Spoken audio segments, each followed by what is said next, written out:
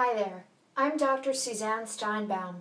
I'm the Director of Women's Heart Health of Lenox Hill Hospital in New York City, and I'm the national spokesperson for Go Red for Women.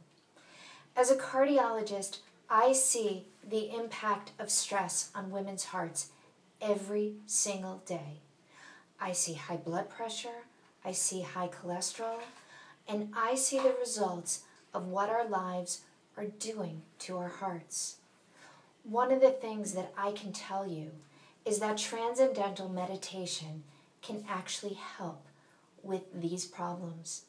In April 2013, the American Heart Association released guidelines saying that Transcendental Meditation is the most effective modality to decrease blood pressure. It is part of a heart-healthy life. 350 studies show the benefits that Transcendental Meditation can have on your heart. In fact, there is a 48 to 66% reduction in heart attacks and strokes. As a cardiologist, when I see the effects of lifestyle and stress, I not only consider prescribing medication, I not only say you have to exercise and eat right, I also say, let's treat the problem. Let's treat the stress. And how do we do that?